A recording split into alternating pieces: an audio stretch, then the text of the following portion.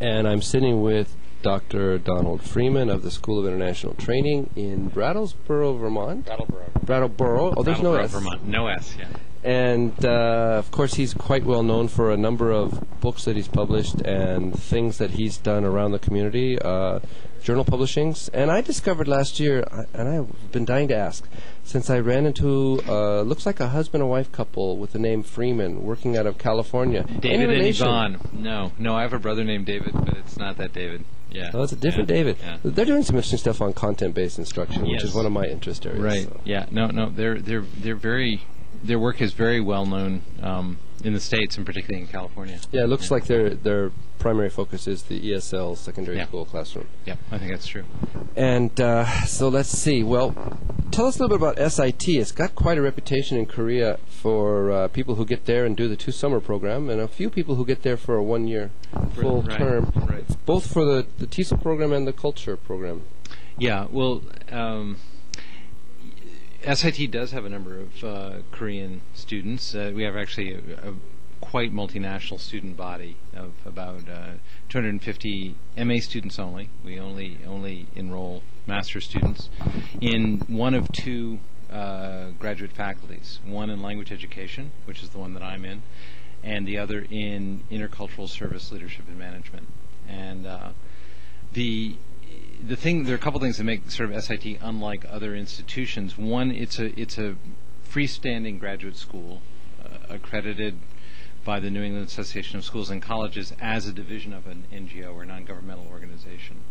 So our parent organization is basically an education and development NGO that works for strengthening peace and social justice around the world, and we're the graduate division of that organization.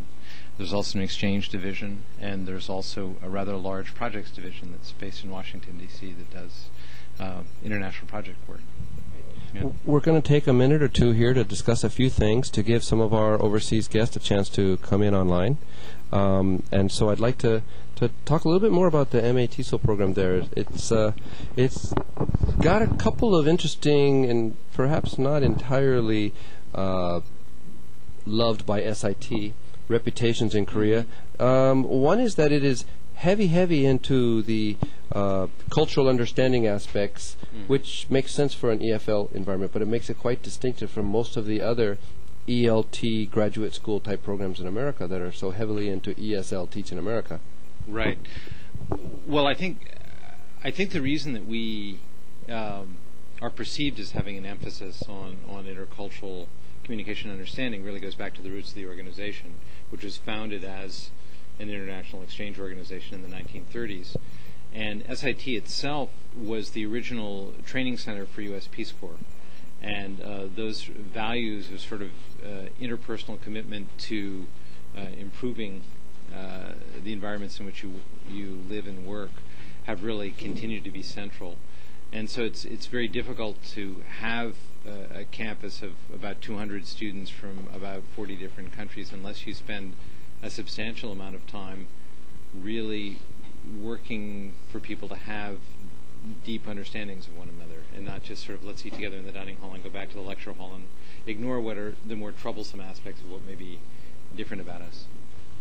And the other thing that SIT is particularly well known for is a very strong emphasis on the reflective aspects of teaching as a profession and education as a reflective process, both during the formal MAT degree as well as later continuing professional development. And it's got a nickname which is not entirely fair. Right. What was it? Navel Gazing University, because it's so introspective. It's got the kind of the Buddha figure perception in Korea. And I think that's very positive, but it also can sometimes be perceived as a weakness for somebody who thinks the academics is less solid.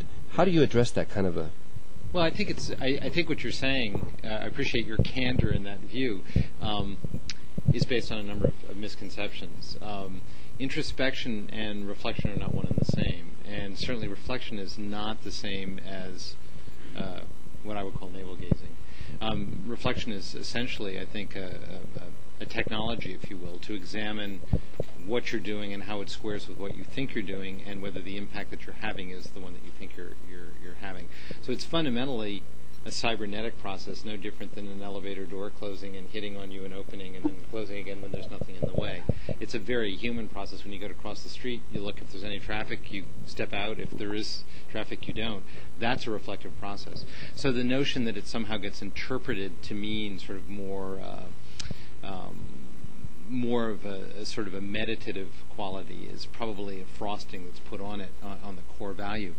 The other thing that I think is important is that one of the enduring problems in teacher education is the notion that there is a knowledge base, that you learn it and you know it and then you do it. And of course that, as you were just saying about this webcast, I mean, 4 years ago the speed was one thing, now it's a different thing. That speed of change in technology or in anything in our lives is extremely dramatic and very clear. If you're in a professional preparation program that doesn't engage with that notion that basically what you're learning is going to be out of date, and doesn't equip you with a way to address that rigorously and think about that rigorously, I'd suggest that whatever education you're getting is probably only giving you a third of what you need to know. And I'd like to point out that I wanted to present exactly what can be heard. Sure.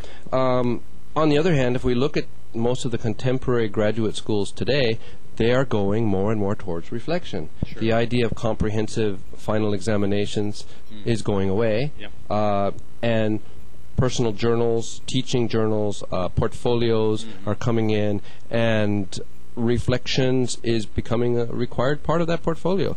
What are you doing? What do you think you're doing? Look at what you did, and how do you think about what you did? Exactly, and how do you know? I mean, the other thing that I think is different about the perception of reflection in that way is that it is, I mean, to go back to our earlier discussion before we went live, it is fundamentally a data-based activity. I mean, reflection is I think my students got something out of this. How do you know that? What's your information? What are you basing that on? Where are you drawing your information from? And that sort of rigor in considering what the source of your information is and how you know what you know is, I think, a central part not only of professional practice as a teacher, but it's also, I think, of being a human being. I mean, it's interesting, the educational philosopher John Dewey, who was a Vermonter, is really considered by many to be the father of reflective practice as it's known now in current modern educational circles. And there were a wonderful set of letters that were exchanged between John Dewey and Dr. Donald Watt, who was a Quaker physician who founded the Experiment, our parent organization, in the 30s, about the nature of learning from experience and what does it mean to learn from experience and how do you do that. And I think fundamentally what Dewey was saying in those letters was that in order for a democratic society to build itself, people always have to be examining whether they're getting what they think they're getting, they're learning what they think they're learning, and doing what they think they need to do. We have questions that are coming in. I just wanted to ask you for a quick 3-minute overview of your presentation earlier this weekend for some of our folks who may not have been able to see that. Can you do a 3-minute overview? Just hit the highlights without... with all the details. I was talking about the notion of a tension that exists in any classroom, language classroom, any classroom, between the teacher's intention, what she, and I'll use the feminine pronoun for the teacher, what she wants to achieve, and the student's expectations, in other words, what they think they're there to get or to do. And I call that a basic balancing act that exists in any classroom. And the aim is to try to engineer, if you will, an overlap between what the teacher wants and what the students want. Or, if we put it in more common terms, between classroom management, which is the way the teacher sort of exercises what she wants, and classroom participation, which is the way the students, sort of the public face of how they exercise what they want. And so, by finding that common ground between management and participation, what we really are trying to do is to understand what needs to go into that equation, if you will, to get the balance right. Then I turned to talk about a project that we've been doing through the Center for Teacher Education, Training, and Research at SIT that was inaugurated by McGraw-Hill to look at that issue of balance between management and participation in the context of large classes where course books were the primary form of curriculum. And we ran an online research project for about 2 months in which we had 8 teacher/trainers, people who worked with teachers in supported development capacities in 6 different countries, Japan, Korea, Taiwan, Mexico, Brazil, and Turkey. And we led them through a process of essentially describing what we called are the sort of the breakdown and repair strategies in the use of course books in large classrooms. What we were looking at is how breakdown is a function of intention and expectation. From that, we gleaned a sort of a set of principles about what seems to go on when things work well and what seems to be missing when they're not. And the interesting thing about it is it's like almost anything in life. When things go well, you don't miss the water till the well runs dry. When it works, nobody even notices it because it's working. It's when it's not working that it's most evident. So there's simple things like, for example, setup is key. And we know this in large classes, we know it in any class, that everybody really needs to know what they're doing. And it doesn't mean just that you need to tell them what they're doing. They need to understand it and know what it is. And there are other principles like that. But that's a little bit more than a 3-minute synopsis. Okay, I understand we have a question. Can we read the question and also where the question is coming from? Your question, Dr. Freeman, is coming in from China. And the question is, please elaborate more on the statement, what you do is shaped by where you do it and who you do it with. Certainly. I use that statement as sort of what I call the punchline or the jumping off of the talk, and then we came back to it at the end. There are a couple pieces to that statement. What you do in the sense of an activity is shaped obviously by where you do it. You're not going to play tennis in the middle of a subway station. You're not going to wait for a train on a tennis court. So venue creates activity and vice versa. I mean, those are sort of trivial examples. The more complicated piece of it is it's not only shaped by where you do it, but who you do it with and how you're expected to do it. And so that it is the other participants in the environment and how they do what they do that shapes what your capacity is. So if we think about it in the context of a language classroom, the work of, for example, Tim Murphy from formerly Taiwan, now Japan, on near-peer work is an example of that. Tim spends a lot of time in his large classes having students work very closely on joint activities with the Vygotskian concept, essentially, that by working with someone that's close to you in level, you actually are going to advance your capacity in the language. That's an illustration of this concept of what you do being shaped by who you do it with. Does that concept affect the ability to use what some people are calling authentic activities in a non-authentic environment, that being the classroom? Yeah, well, certainly one of the, if I'm understanding your question, one of the pieces that is key here is probably a recognition, as Mark Helgeson was saying earlier today, that classrooms are screwy places, that they are unlike anything else. And so to pretend that a language classroom can be like a non-language classroom is probably not a polite fiction. Yeah, it's a polite. Yeah, exactly. It's a polite and rehearsed professional fiction. So the notion really is that in a classroom, what you need to be doing is to structure learning in such a way that people are working with other learners that are at or slightly above their level to sort of stretch where their capacity is. And so therefore it does suggest that a lot more dyad or pair work is more effective, for example, than group repetition. Group repetition is really nothing more than sort of letting your mouth go. Working in a dyad forces you at least to engage with one other person. The large classroom, dyad or a pair. Right. Yeah. The large classroom is a reality here in East Asia, China, Korea, Japan, and some of the other places who have pledged to be with us this weekend, such as Saudi Arabia. Adding to that can be the issue of, well, certain teachers like to work with seating charts, or even there is a classroom culture where students sit in the same seat all the time, right. And that may be based on a attendance roster, and the seats may be bolted to the floor. So we get to these real problems of creating dynamic pair work or changing peers, getting the near peer environment, or one person says, well, I'm always working with somebody who's a step below me. When do I get to work with somebody who's better than me? Right. this can be a real challenge. It can, and I mean, I think all the things you're elaborating are very real and non-trivial concerns. But part of what I was talking about yesterday, and what I think is key in thinking about participation in a sociocultural context, which is the more theoretical way of saying what you do is shaped by who you do it with and where you do it, is the fact that as a teacher, if I put as much attention on who's doing what with whom as I do on what the lesson is about, I will probably achieve as good or better results in terms of student learning than if I emphasize simply the content. So to take your example of being locked into one partner and not moving around, I used the example in my talk yesterday of some work that was done by two researchers at Harvard back in the early 90s, Courtney Kasdan and Sarah Michaels, where they looked at the introduction of word processing into elementary school classrooms with fourth grade students, 10-year-old students. And in one classroom, what they did was they gave the kids in both classrooms a real simple 10-item test. And bear in mind, this is 10, 12 years ago, so word processing was fairly uncommon, particularly at the elementary level. Things like cutting and pasting and, very basic things. Beginning of the year, end of the year. Classroom A, as I said in my plenary, the teacher had a habit of having students work in pairs or groups, and so they would come up and work at the computer and go back to their other stuff.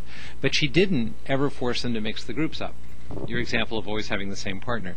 Teacher B also had people working in groups constantly, but every month she scrambled the groups. And so every month she had a different seating chart and people had to move around. So I posed the question to people, which of those two classrooms, A or B, do you think most of the students became proficient at word processing? And the answer is? Probably B. Probably B. It was B. And most definitely, because essentially what the teacher was doing is orchestrating the distribution of knowledge in the classroom. So if you take a large classroom with the seats that are bolted down, and the need to really have a sort of an organized seating chart, and you as a teacher say, okay, I commit to changing the seating once a month. My hunch, which is, I think, substantiated by a fair amount of research, is that actually you're going to end up with better overall results in your class than if you just say, this is too much of a hassle, I'm not going to attend to it. So in other words, it's an incremental thing. It doesn't have to be a major thing like, we're going to change every week and move people around constantly. We have teachers who move students, change partners in arbitrary fashions. We have people who like to work with these kinds of chains where you adjust every so often to the next person on the list. Right. We have people who give their learners complete freedom in choosing their partner and how often they rotate. How do these factors affect the concept of a participatory learning practice? Right. Well, you're asking a really interesting question, because what you've caught there is sort of two meanings of participation. One that I would call sort of the voluntary aspect of participation. Who do you want to work with? Who's your best friend? Who's the partner you want to be with? And there's certainly a lot to recommend that. I mean, it's a lot easier to do work with somebody you want to do it with than somebody that you don't want to do it with. And similarly, if it's project-based or some kind of something that actually calls on us to jointly create something, having to do it when there are interpersonal issues and we don't get along is probably not very productive. That's one level of participation. There's another level, which is this distributed knowledge level, which basically says any two heads, when put together, are going to produce more than one separately.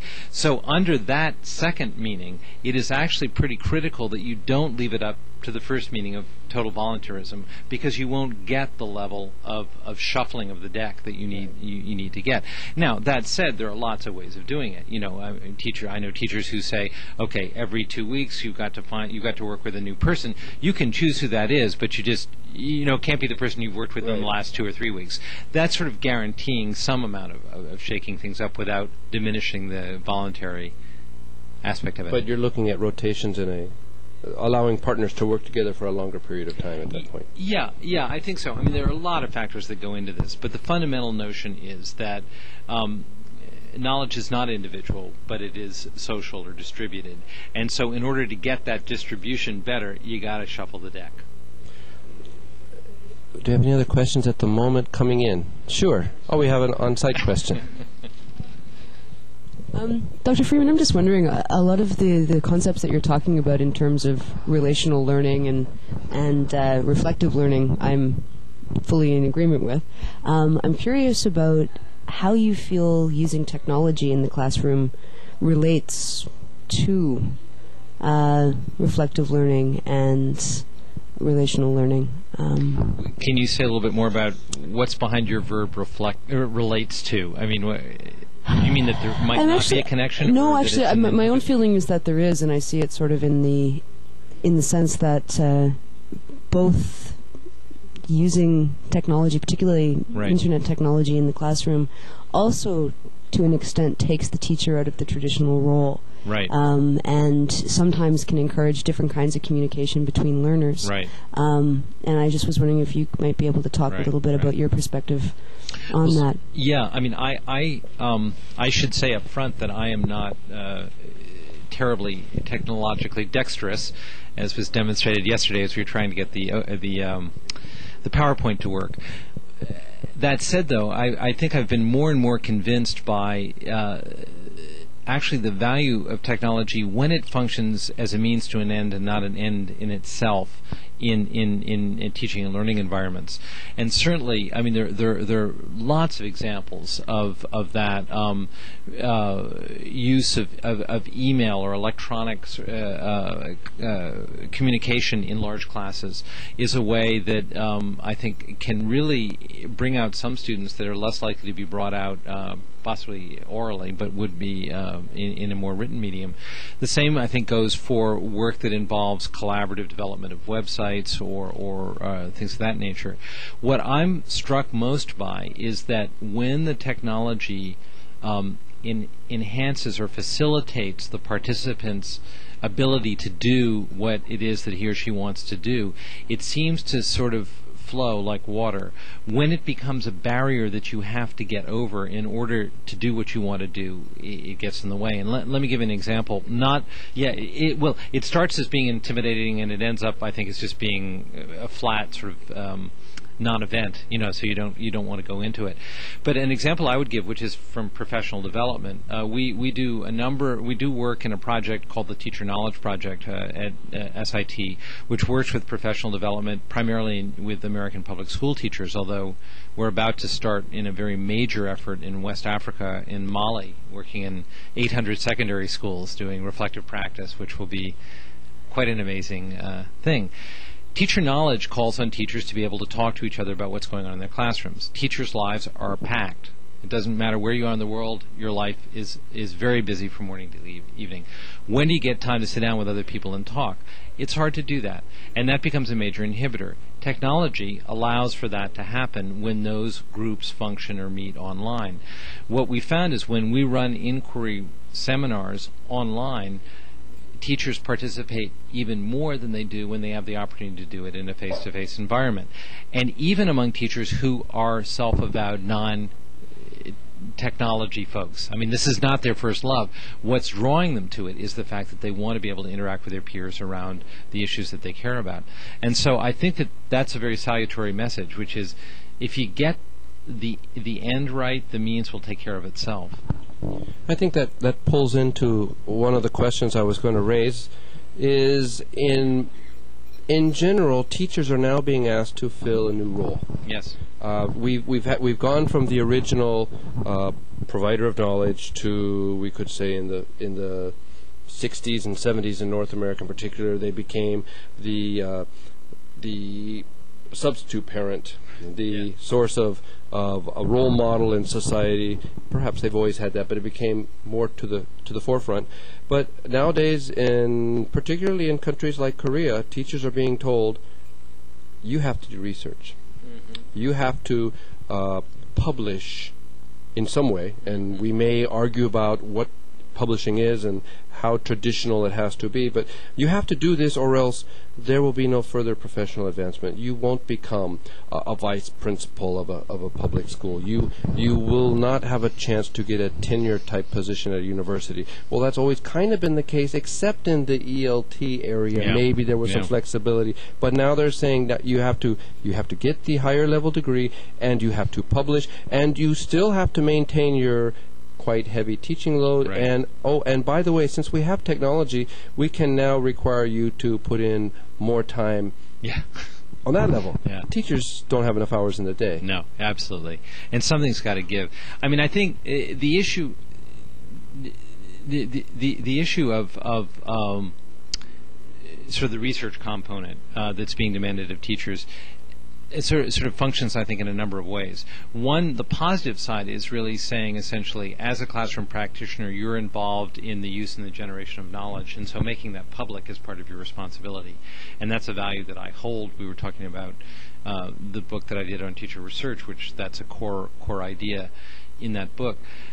The problem is when the notion of research is based on a higher education view or a view of someone for whom research is a full-time undertaking. It clearly can't fit with somebody whose full-time undertaking is classroom teaching. So therefore something has to give. And my concern has been, and I think this goes back to our discussion, that typically what is given is that teachers have been told that what they do is inferior. It's not the same quality research because it doesn't meet the sort of same standards of rigor and design that research normally would be held to. And therefore it can't be published in a proper journal. Absolutely. And yeah. oh yes, a teacher's newsletter doesn't count. Right. You have to publish. We're not sure what you have to publish in, but it's not that. Right. I know we've got a question, and I just want to wind up this thought. So the issue for me is really how we define research in the context of teaching, and second, how we define the kinds of genres or forms of representation that research should take. And a very interesting example of the genre question is a group that is probably one of the two longest-standing teacher research groups in the United States, the Philadelphia, Pennsylvania Teacher Research Group, that represents their findings through a form of readers' theater that participants, participating research teachers enact. The value of that readers' theater, and I've seen it enacted in the halls of high educational research, is that it is so compelling and faithful to the environments in which the work is done that you can't overlook it. It's far more compelling than a research report in a referee journal. That said, I think the lesson underlying that is finding the right form or genre to represent the knowledge that you're developing. We have a question coming in. Yeah. Please read the place and the question. This question is also from IA TEFL China, and their question also relates to the idea of demands on teachers. In this case, exams, and I think particularly standardized exams. And the question is, using whom you do it with and when, how can we prepare students for meeting the demands of the exams? Please reconcile sort of this perspective or this approach with the demands of curriculum. That's a very good and better question for you than I. Yeah, exactly. I know. Isn't this where we say now we'll take a short break and we'll be right back? There was a problem with technology, and I didn't quite hear that. No, seriously, what you're talking about is a very real aspect of the teaching and learning that we're involved in. And I think understanding how to address those demands of standardized exams and standardized forms of accountability with the kind of view that I've been talking about of sociocultural practice is key. I guess I would say a couple things. First of all, my sense, and it is again borne out by work of others as well as my own, is that part of the obstacle to addressing the demands of exams is that it is too risky to do anything different than what you've already done. Put another way, that let's say you go in tomorrow and you say, I've been doing it this way, I've been having great results, but tomorrow I'm going to do it in a totally different way, and I just hope it'll work out as well. That's almost an unethical position to take because you're toying with your students' lives. Exactly, their future, and especially here where the test determines whether they get into a good university, whether they get a good job. 30, 40 years downstream has an impact. Right, and so that means one of two things. Because I think we would agree that it is unethical to sort of make wholesale change and hope that you get the same results that you've gotten beforehand, you have to look at something much more like incremental change. If you think about incremental change, then we go to the notion that we were saying earlier about seating and participation. If you say, look, it's not about I'm going to throw out the seating chart and let people sit wherever they want to. I'm simply going to say every 2 weeks that you have to move one seat to the right, so you're going to end up working with someone different. That's an incremental change that I would hold is an ethical risk to take that probably will have no negative impact and probably would have a positive impact. So put in a broader way, the way I would answer the question is what one has to do in this kind of situation is to look at the changes that one can make incrementally while bearing in mind what the outcome needs to be, as opposed to sort of throwing everything out and trying to start all over again. And in an action research model, absolutely, you're going to have feedback before you get to the next 2-week cycle. You'll know whether you've made an egregious error or whether things are transitioning fairly close to plan. Yeah, go ahead. I just wanted to point out that you are also a past president of TESOL Incorporated, TESOL International, and that's important. Korea TESOL is a TESOL affiliate, as are many of our members. Yet the question comes up regularly, and sometimes I ask myself as well, as an international member, what am I getting out of this? Okay, so let's try to do TESOL in 2 minutes, and then we'll move to a new. What's your question about TESOL? As an international member, right? How do I fit in? You know, what am I getting out of this, as opposed to somebody who's I've never been to a TESOL International conference. I'd love to go to Long Beach next year, but money is a factor. That's a perennial question. I should say, sort of up front, it's been more than 10 years since I was on the board of directors and was president, so I'm not particularly up to date in the answer to that question, other than to say that I think there are a couple ways we have to think about TESOL. One is as a professional association, and the question you're asking sort of pertains to that. The second is TESOL as a profession, and the third is sort of TESOL as a field of activity. TESOL as a profession, I think what you gain is the sense of connection, and Korea Bridge is a perfect example of that. I mean, what you're doing here is extraordinary. And there was a time when professional associations, the first meaning of TESOL, needed to be there for this kind of thing to happen. And in fact, KOTESOL provides the content for which Korea Bridge is the process of bridging. So I think that's a marriage that's very important. So we need those two things to be there. It isn't so much what you get out of it individually, but how the profession, as broadly put, globally, benefits from the ability to be connected. The third area, which is TESOL as a field of activity, and that's sort of another discussion, so we should probably go to some of these questions. And I should point out that we are working with several forms of question sources, and from time to time things just pop up and we get surprised. So I'd like to move the mic over to someone who can read some of the questions who've just come in. These questions are from a gentleman who calls himself West Tokyo. Okay. And we have 20 or 30 people who are watching us in West Tokyo, to my current knowledge. Yeah. I'm sorry. We were of the understanding that 20 or 30 people would be watching us in West Tokyo, but there might not be available till later in the day. Hello, West Tokyo. okay, so the West Tokyo questions are: if spontaneity is essential, how can it be programmed into a curriculum? Isn't this an oxymoron? Yes, I'm not sure why I'm being asked. Yes, you can. I don't think you can program spontaneity. His second question: if what we do as teachers and students depends on the people and contexts we do it in, what are some specific ways we can go about altering the way we act in our classrooms, given that the people and the rooms stay relatively constant? We did, in talking about as sort of the seating patterns as one example. Yeah. Okay, so were there others there? You want to go ahead? Yeah. We've dealt with the second one? Yeah, fairly well? I think we spoke to it. We sort of answered it in the interim before we realized it had come in. Right. I think a couple of those questions may have been set up before the program actually started. Oh, okay. Well, some questions came in early. So, okay, let's carry on.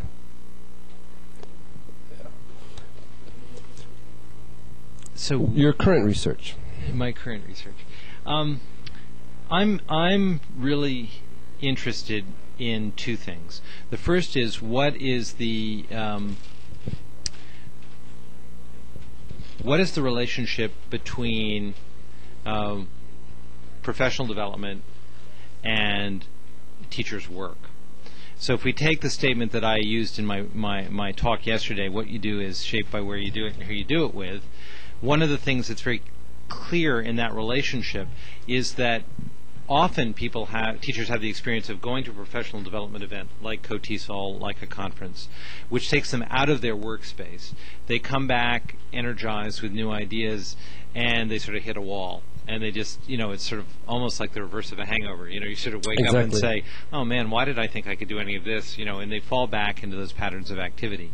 That happens so much that I think we cannot attribute it to a lack of will on the part of the individual, on a lack of interest or support from the environment, that we really have to go to a deeper level and say, what is the relationship between the participant and the setting? And so in my work, I've been more and more involved in how professional development can interact with school change or institutional change, and particularly with changing this thing that's sort of invisible, which is out there like the air, which is what I would call the culture of teaching and learning in schools. So, for example, the center that I direct has just finished a large 2-year project in Rio de Janeiro working with a group of 13 schools to change the culture of teaching and learning in those schools through professional development. And it's been a very interesting process to look at what is essentially organizational change and professional development in the same way. So that's one strand of what I'm interested in. The other one is what the impact is of professional development on student learning. Because it's something that is very, very much at the fore in the United States right now, and in Europe as well, is if we're going to invest in professional development of teachers, we want to know, by golly, that students are learning more and better than they were before we invest in this training. And that's been a classic question that has been posed of professional development for teachers, not the kind of going to a conference and your own development, but let's say I'm going to invest as an institution in your training. I want to make sure that people are going to do better. Your students are going to the in-house training. The in-house training, or school system training, or even national investments in professional development. So that question of what the impact is of professional development on student learning is a very large one.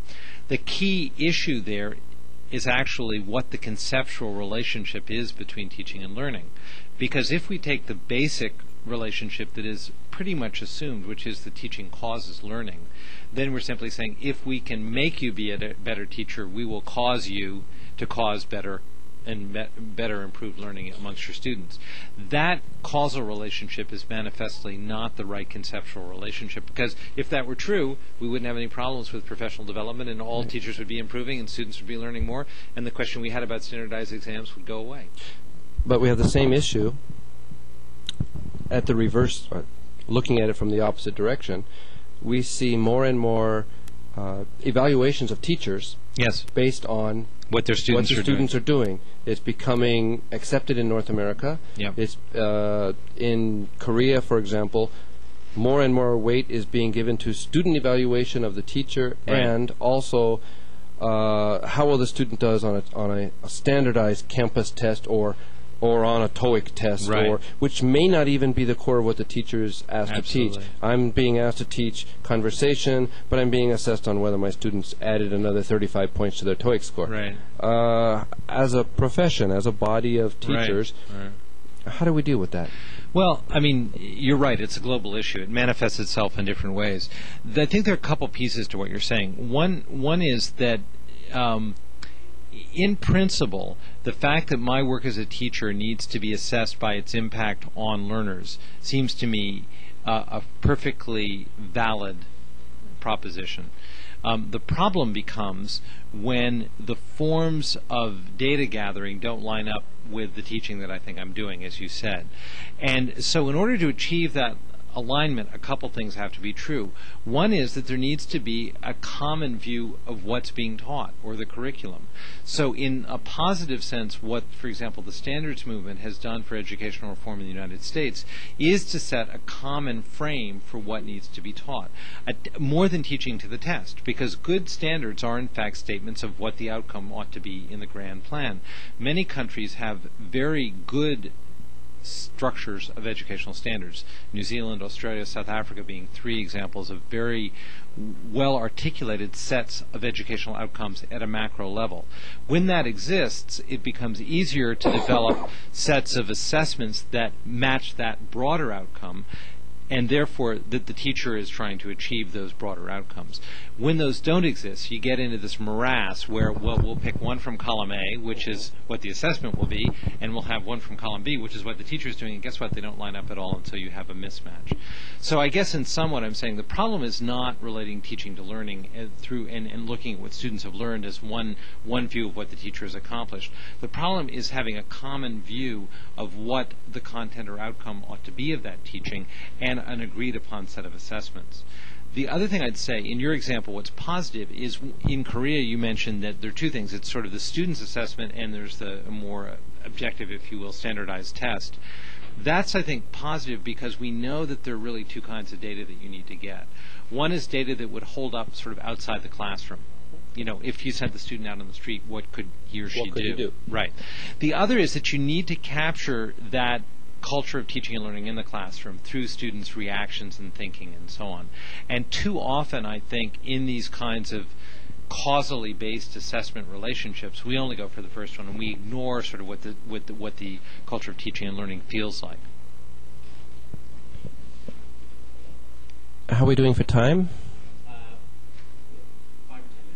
5 or 10 minutes.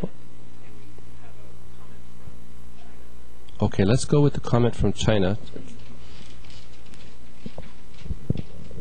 IATEFL China would like to invite Dr. Freeman and KOTESOL colleagues to attend our next year annual conference, which is going to be held on the 24th through 28th of May in Tonghua, Jilin, People's Republic of China. Thank you. Well, thank you for the invitation. I was sorry that the conference had to be suspended last year because of the problem with SARS, and I look forward to hearing from you about the conference this coming May. And I must say that they're doing a terrific job of publicizing their conference because we've heard from them several times during the course of the day. And we ought to basically do KOTESOL 2003 Part 2 in Jilin, China, because it looks like they're inviting all of our star talent to come on out. Really a road show. Which is good for them, and perhaps we'll have the opportunity to see part of their conference on the web too. That would be interesting and exciting. We're really thrilled to have them because when we were planning this conceptually, we said, well, there are certain developed countries, internet-developed countries, where we think we can do this without too much challenge. Of course, Korea is known as the most wired country on earth. If it can be done anywhere, it should be done here. But we kind of pinpointed two countries where we said it would be neat if they could do it. We don't know what their infrastructure is. But we particularly talked to IATEFL China as one of our two destinations. They came through. The other one we were hoping for, I'd rather not say who they are, but you know, it's tough. And Sunday is an issue too. Well, Sunday's a very great issue. Time zones, because I mean, I can think of many teachers in South America who would love to be part of this, but you're talking 12 hours difference. So you know, and that's really why we aimed it towards the East Asian market, because there's a certain similarity of culture and learner in. There's things that are shared that we thought was a good positive first step. I think because time zone is just so tough to do. No, it is. But you know, going back to this, the online project we were talking, research project we were talking about in the context of my talk yesterday, the ICON project. One of the things that was interesting as a step in that project is that after we gathered data where teachers would report from their own countries, then we put them in cross-national groups specifically to look for patterns of activity. And as always happens, I think when teachers really sort of begin to compare the essence of what goes on in classrooms, they find that sort of the level below the surface is a lot more archetypal than one might be led to think. And because our aim was to identify patterns of activity, we wanted to make sure that what a Korean was seeing happening in a Korean classroom, how would that square with what a Brazilian was seeing? And in fact, there were many commonalities, many differences as well. It's not to say, we're one big happy family and everybody's the same, but there is a sense in which I think it is both good to establish sort of regional identities and, in a professional sense, also global identities. And I think this technology you're using is brilliant in that regard. Well, thank you for that. You mentioned earlier that you're not... I don't remember your words, but basically you're not using a lot of technology at a high level in your classrooms. Are you more of a traditional teacher in that way? Well, no, I said I'm personally not as adept with technology as even the rest of my family, my children, for example. We don't use a tremendous amount of technology in our face-to-face work in Brattleboro. That said, the institution uses a tremendous amount of technology, and I'll give you two examples. I mentioned the Teacher Knowledge Project, which is a professional development project that relies very heavily on web-based asynchronous conferencing as a key way of delivery. The other is a project called the Global Partnership for Non-Governmental Organizational Development, or NGO development, which brings together NGOs in the Global South, ranging from Bangladesh to Zimbabwe to Peru, to East Asia, or South Asia, really, Southeast Asia. And they function through, again, an asynchronous set of web relationships to provide cross-training across NGOs in different parts of the world. It's clear that when the web didn't exist and when it wasn't easy to access, the possibility of these types of organizations learning from and profiting from one another's lessons and experiences just wasn't there. It depended on somebody going literally from one place to another. So that in this case, technology has been highly facilitative of that kind of work. So I would say that our organization is wired in a well thought out way. We, like most institutions, have limited resources, and we have to think seriously about what we invest in. And I think we've done extremely well in not sort of catching the first wave, which is often the most expensive and most problematic, but waiting for the second wave to see where it will lead. We're another example, just to bring it sort of closer to home, in our department in language teacher education, we're moving to digital portfolios from print portfolios for a number of reasons. They're easier to submit for our students, they're easier to comment on for our faculty, and they're easier to transport on a CD when you're going for a job interview than to bring in a box. The interesting thing, though, that I've had some graduates comment on me is when you go to a job interview, depending on who you're being interviewed by, they may want it in paper. They may want it in paper. So, we're in a transitional environment, but this is what we all know. And I think that going back to the question about technology, when it really helps to reach an end that is commonly sought after, I think it has no parallel. I think the first wave of technology is often sort of being seduced by the bells and whistles and missing the point. I mean, we saw that in language education when early on with computers. Right. Essentially, people were just putting ALM textbooks on the computer, and it's supposed to look better. But it's still out there. Yeah, we can still find them. Yeah, but there's certainly we've gone a lot farther than that in many instances. We're just wrapping up the last moments of this discussion. Again, we're with Dr. Donald Freeman of the School of International Training in Brattleboro, Vermont. He is a past president of TESOL. He's known for several publications, including the book Doing Teacher Research. And I'd like to ask, what can we look forward from you in the next couple of years? What's in the pipeline? What's in the pipeline? Majorly in the pipeline is this ICON project, which I'm working on with my colleague Kathleen Graves and Linda Lee. It's a project which is using a course book as a platform for student learning and professional development, and seeing is it possible to design a course book that will support teachers learning, teaching, and students learning language simultaneously. And it's been a fascinating project to be involved in, and it's been very positive from our point of view in working with a publisher like McGraw-Hill that has the resources when they put it to a project of this magnitude to really do it right. So that project will be coming to fruition in the next, I would say, 12 to 18 months. And it really is looking, as I said, at the notion of creating tools for professional learning for teachers and language learning for students that meet that common ground between classroom management and student participation, sort of gathering where the two circles overlap. At the same time, I'm doing other work in this whole notion of sociocultural theory as a way of understanding the relationship between professional development, institutional change, and student learning, and I'll be writing more on that. But those are the two things that are in the pipeline for right now. That's great. Did we have any other questions right up there on the top of the line? We have one from the audience. Okay. Yeah.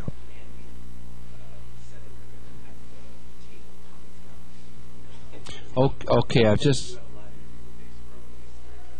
a live interview. You mean a replay of a live? Okay. Okay, so we have a couple of updates on the webcast scene. First is that we had scheduled a replay of the Bruce Tomlinson, Brian, there we go. It's sorry. This is live. The Brian Tomlinson plenary presentation of earlier today, but we're not going to be able to show that immediately. However, we do have a live question and answer session with Dave Sperling coming up in a very few short minutes.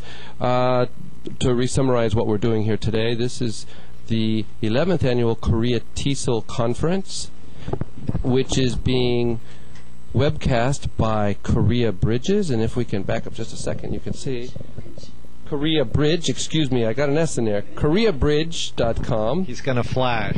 And yes, it's a nice T-shirt, www.koreabridge.com. You know, if we got enough emails asking for T-shirts, maybe we could get the organization to get them out on the marketplace. And I know they appreciate my instantaneous offer, but you know, they appreciate your emails and they want to hear from you, so they know who's out there and what you want from an internet provider, particularly in the ELT area. Let's see, what else we have? We have our last thanks to Dr. Donald Freeman for participating with us for well over the time that I'd asked. 45. We're looking at 50 minutes with Dr. Donald Freeman. Enough of me. A chat of what he's doing. Thank you very much. No, I appreciate it. I think it's a wonderful thing that you're doing, and I'm pleased to have been part of it. That's great. Thank you very much. Okay.